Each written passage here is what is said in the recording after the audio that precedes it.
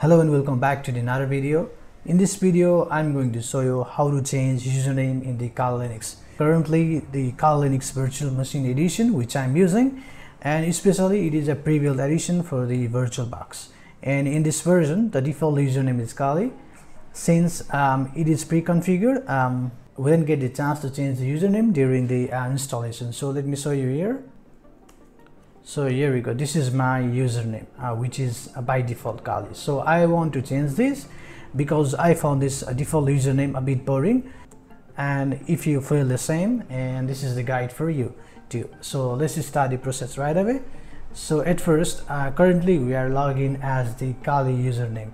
So now we need to change it to root. So let's log in as the root. So for that, type sudo -i, and you need to type your username password. So by default it is Kali, and we are inside the root privilege. So now let's reset the root password. So for that, type passwd and hit enter. So you need to set the new password for your root accounts.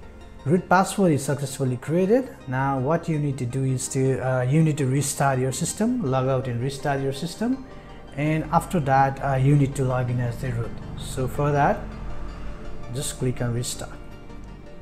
So after your system is started, you need to log in as root. So for that, type the username as root and type the password which you have set just previously for the root user.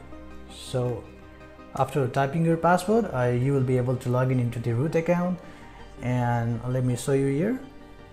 So here we go, you can see this here, the username is changed to root, and let me show you, we are currently logged in as the root. So now to change the username, we need to change the following few things. So we need to change the username. Along with that, we need to change the home directory and the group too. So for that, let's type a line of command, type sudo and type the new username, whatever you want to put. So for now, I'm going to change that Kali username to Himal. Type your new username. In my case, it is this. So you can keep whatever you want, whatever you prefer, and you need to type -d, which is for the directory, -l is for the to change the login name, and -d is for the to change the home directory. So you need to keep in mind this and give a space, and you need to type the new username, which is Himal in my case, and you need to type again -m. So basically this -m is to move the content of the old home directory to the new home directory.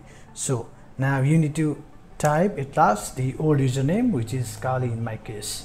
So now what we did is that we have changed the login name, we have changed the home directory, and we have moved the content of the old home directory to the new home directory. So after this, now we need to change the group name. So we can change the group name with this command. So for that, type groupmod and give space, type -n. So -n is for to change the name of the group. So you need to type the new username, which is Himal in my case, and you need to type your old username. So in my case it is Kali, and now you just need to press enter. So after this, we need to create a symbolic link for the old home directory to the new home directory. So for that, type -ln, give -s. So -s is for to create a new symbolic link. So and now you need to give the location. So type home, and now you need to type the new username, and again you need to give space, home, and you need to type your old username. And I'm going to give these all commands in the description box, so you can just copy and paste it from there. And I'm going to press enter. So here we go, we have created a new symbolic link. So after this, we need to change the user finger information, or you can say that the user database information.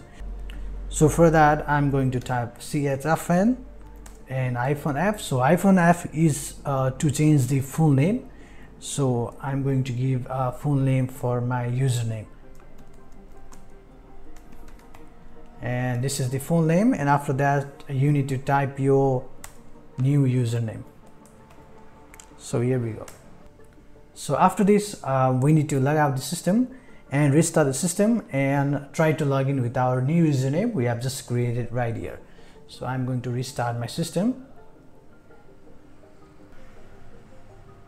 So in my case, I changed my old username, which was Kali, to Himal. So you need to type the new username, whatever you have created, and after that you need to enter the password. And please remember, we didn't change the password for this username, right? So you can use the old password which was for your old username. So I'm going to use that same. So after logging in from here, we can change the password. So just go and log in. So after this, let me get inside the terminal, and you can see this here, the username is successfully changed. So let me show you here. So here we go. This is my username. This is my account by which I am logged in. So now to change the password, I'll just type the sudo passwd, and now you need to enter that old password, and you can create a new password for your username. So here we go, the password is successfully updated.